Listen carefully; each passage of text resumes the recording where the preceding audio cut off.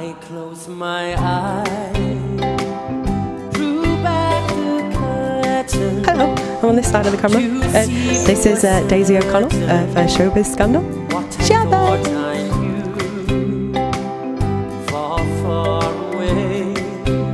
Well, a very good early evening to each and everyone. Welcome to this early evening show of Showbiz Scandal with me, Ms. Belinda Scandal. We've just been watching Joseph, everybody. It's a sensational, wonderful, fabulous show. Joe McKellar is absolutely sensational and the cast are absolutely amazing. Chorus person of the week goes to Joseph Peacock. A little thing, he's about that big, everybody. I seem to be interviewing a lot of little people today. I don't know what's going on. He's right down there. Well, at least he will be. Anyway, so what does today's show get? Today's show gets a whole 5 out of 5 Scandal stars. Thoroughly heartwarmingly enjoyable. Great performances, great scenery, just everything about it is wonderful. 5 stars.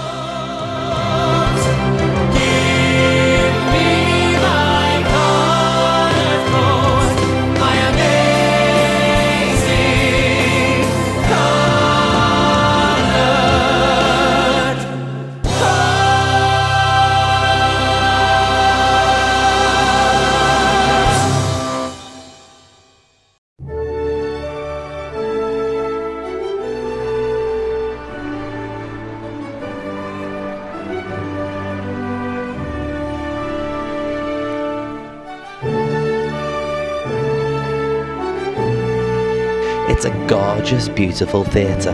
We're going to be finding out what his friends and his fans all think about Mr. Matt Lucas as he's in conversation here tonight. So stick around. Shabba!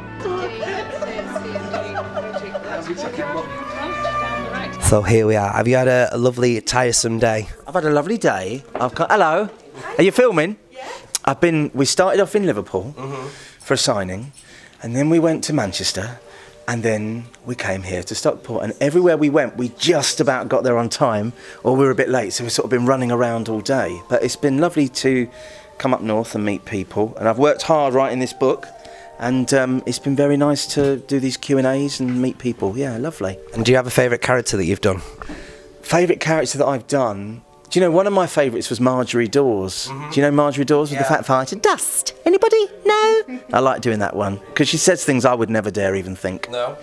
Is that why you put them into the script yourself? Well, yes and no. Well, me and Williams did it together, yeah. Great idea. So who thought you could make a living out of wearing wigs? I know, who'd have thought it, eh? But it's possible, isn't it? It's feasible, isn't it? We've managed it, we've pulled it off.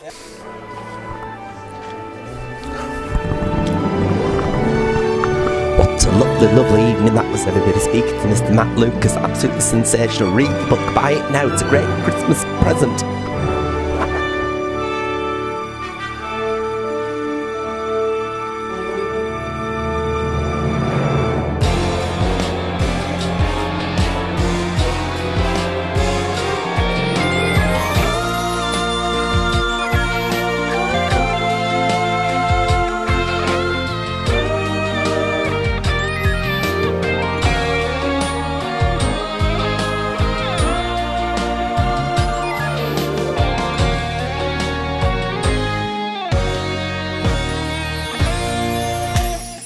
Yes, today we are here for the launch of Dick Whittington, this year's Manchester Extravaganza pantomime, starring the one and only John Barrowman and, of course, the Krankies. And as if that's not enough, we've also been going to be treated to a 4D show. And, let's face it, the one thing we love over Christmas is getting a bit of Dick. So happiness all round.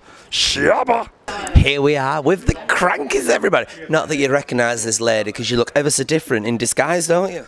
Well, I hope so. Hey, and you've been at it for so many years now. What's the secret? Oh, I don't know really. I think it's enjoying your work and not having too much of it. When you get a bit older, you think, oh, I'm not doing that one. I'm not doing that. You know. Stopped touring about 10 years ago. Yeah, we 2.5 round killing us. Really? I think the last tours we did was the Haven tours, you know, and they were. It's the traffic now. I don't know how people can tour anymore. You can't get anywhere, can you? No. You used to do Prestatyn one night and you'd do Devon Cliffs the next night. Yeah. You could never do that now. You need 2 days to get there. Yeah, you would, wouldn't you? the kudos seems to be getting bigger and bigger and bigger every year. What do you think its secret is? Well, I don't know. We've just got all these new shows with Ambassador Theatre Group, of which obviously Manchester is one of the dates. I think we've just tried to make pantomime a bit more relevant. I mean, you know, they're not modern pantomimes. They're not pantomimes that stray away from anything. We're definitely not politically correct.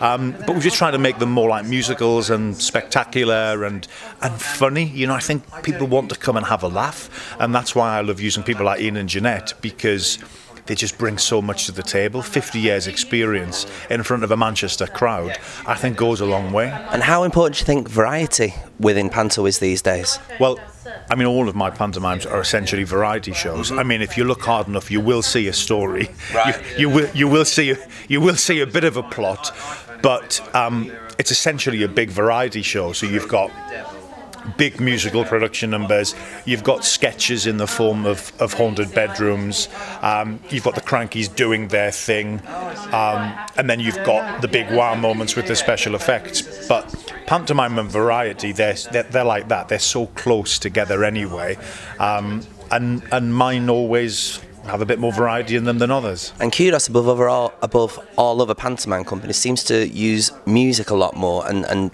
proper big music, not like you don't seem to think that you're ever listening to a Casio keyboard when you go to a kudos show. No, we take a lot of time to make sure that the orchestration is big and it's full and you know, it's quite anthemic, because I think that's what you want. I want to sit in a pantomime and I want to start, and you want the hairs on the back of your neck to... We all want to be sitting 30 years ago at Sunday night at the London Palladium. That's what we all really want, and that's the feeling I think you get from one of our shows. But you're here now. I'm here now. In Manchester, and you originally know lots of people from Manchester, and you started in Manchester. Yeah. Well, Jeanette, before me, started with our other girl partner. Yeah, and we were called the Cranky Kids. Where did you used to live then? Was it Prestwick then? Prestwick, Rosie's guest house. Right. And your wee suitcases, you used to get the bus and drag Queens to take you home. We used to get, and we had little bookcases, and we used to go around these clubs, and we'd sometimes be working with strippers. This stripper came in, Margaret and I are in the corner. We just come from the 8:05 show in Edinburgh, and we're sitting in the corner.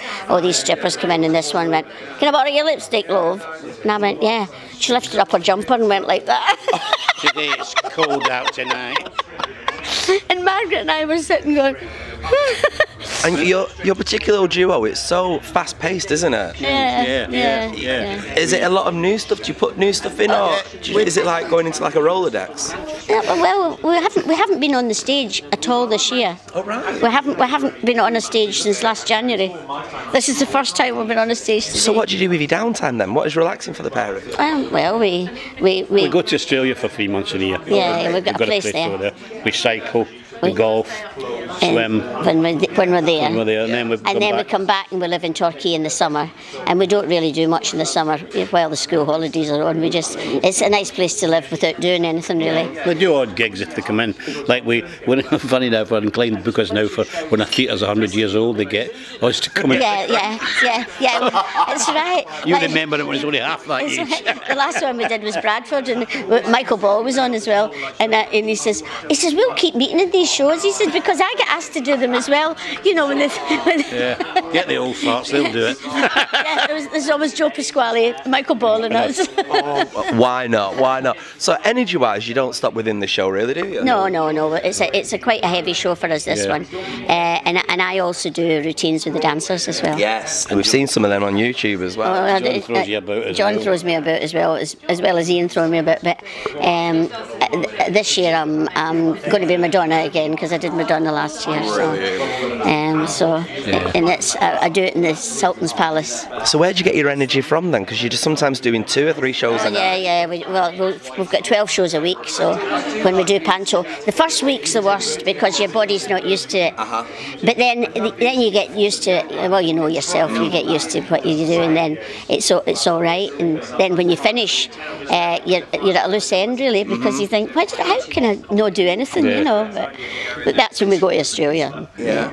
We have other real life there. The role of the panto dame seems to have changed an awful lot over the last few years as well. Yeah, dames are changing. I mean, it's kind of, you know, the traditional man in a frock it's moving away. I mean, actually, we don't have a dame in this show because of the nature of the Krankies and John. the dame doesn't get a look in. No.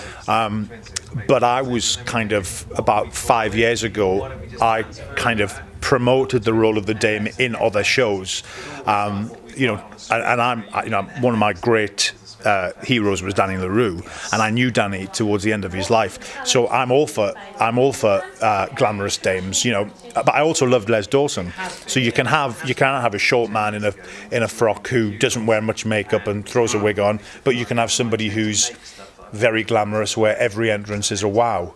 It's really important, but I do think the important thing to say about our shows, and certainly this show, it's not an adult panto by any stretch of the imagination, but it's not a kiddie show either. It really is something that every generation can come and enjoy. You know, the way you can sit and watch The Simpsons and kids just see a cartoon with lots of yellow faces, and then the adults watch it on a completely different level. You should watch one of our shows like that. You know, you should watch John Barrowman and the Krankies doing a haunted bedroom scene, and the kids just think it's very funny, and the adults can see that there's something completely different going on. So it literally is a show for everybody. It is a show for everybody.